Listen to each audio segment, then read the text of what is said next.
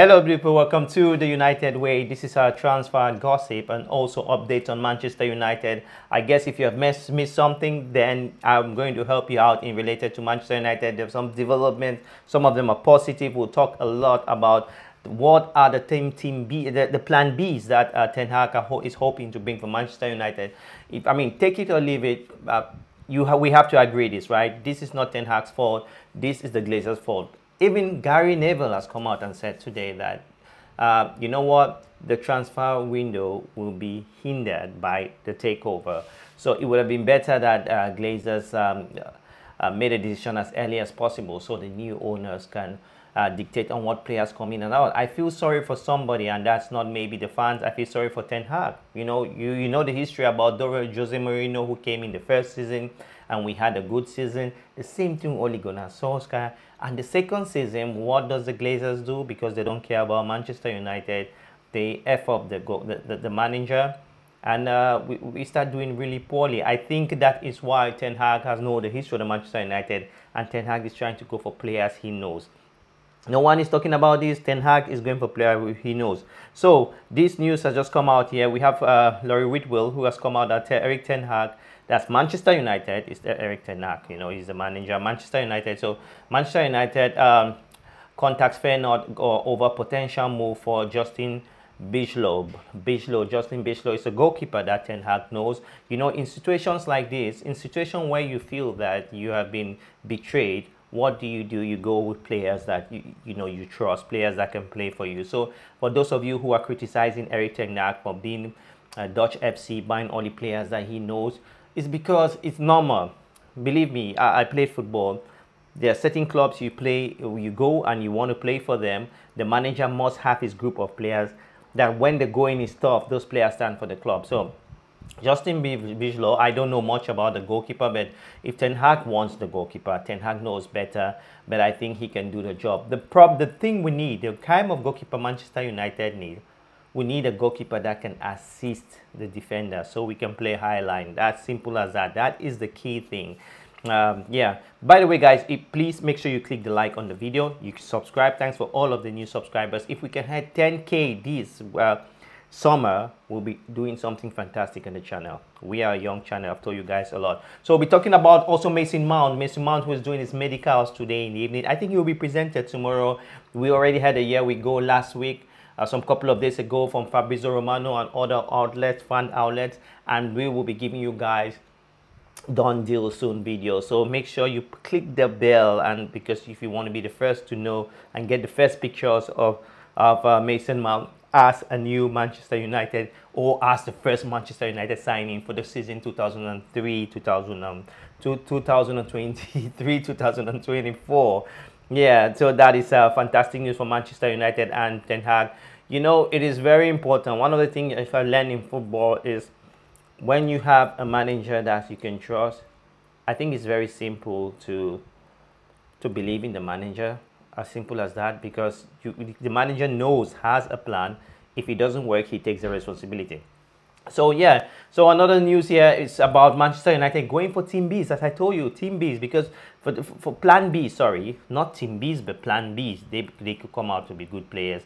Plan B players, in case we cannot meet the financial obligation, because we have the FFP, which actually Manchester United or the Glazers are taking advantage of the FFP in terms of they have to sell players in order to buy players. And so if you don't understand what that means, it's just a regulation to help teams don't overspend more than what they get. So the revenue, cost versus minus revenues, right?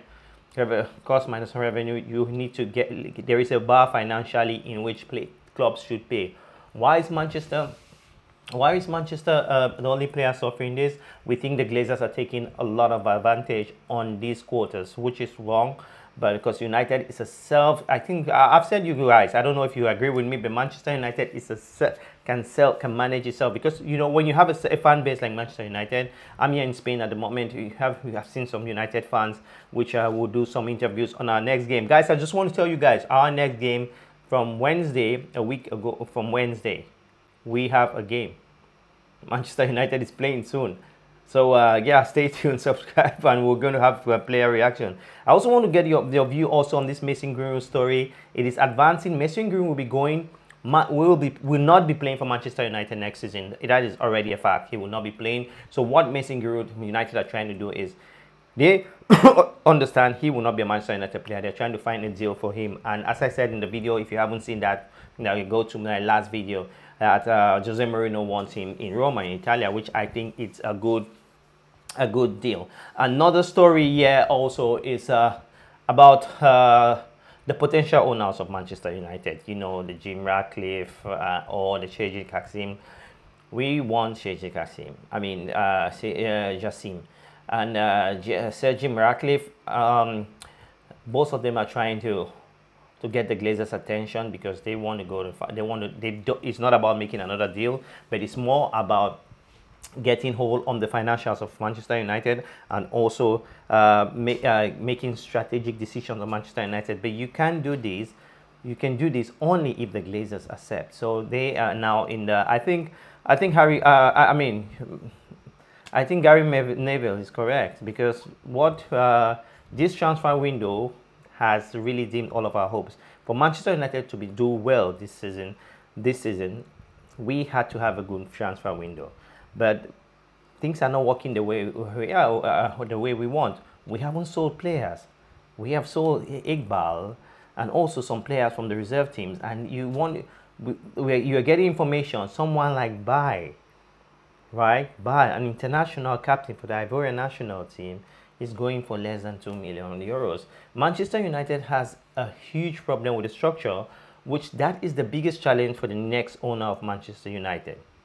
So guys, stay on board because it's very important for you guys to know the way that our club is ruled, how our club has been brought to the ground, how things are moving in Manchester United, because we basically have fraudsters as owners, which is not news for you guys. But Ten Hag is doing a miracle. Last season, I said Ten Hag was doing a miracle, and some of the fans didn't understand what I meant.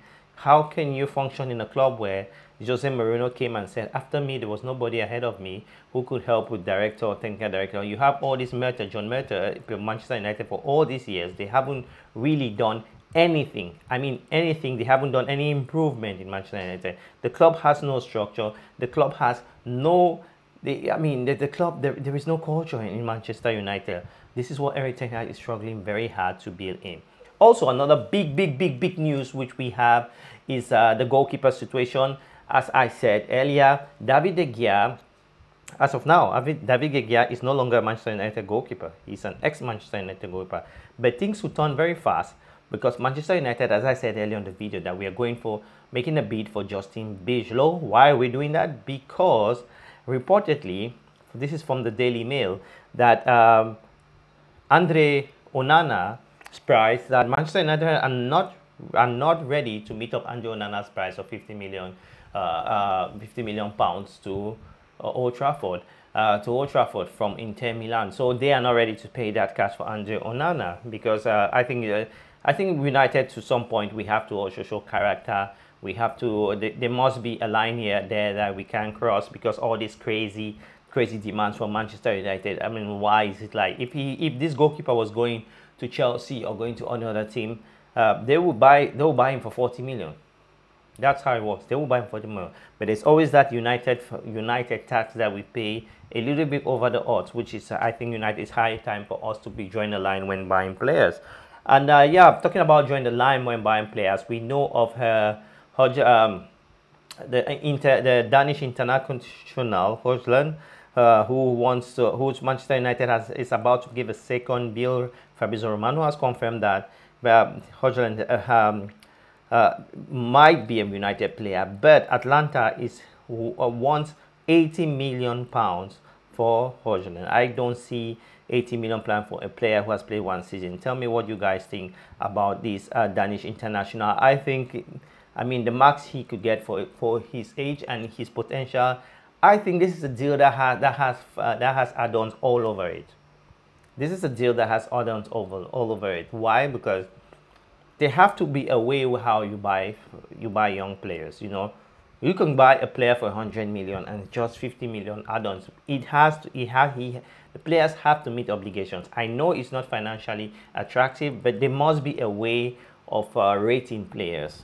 I mean financially. If on the pitch or characteristics of footballers, you can rate players and give the best player of a game man of the match in terms of performance on the pitch. There is a way you can. There is a way you can assemble a contract to make it very attractive while not inflating the market, if I'm making sense. So that is the news we have today. Stay tuned. Make sure you smash a like on this video. Subscribe to the channel. If you want to be the first guy to see the pictures of Mason Mount in the Manchester United shirt, we will ping it up in the coming hours. You know, I know he's doing his medicals now. So that is what we are going to do. Also, our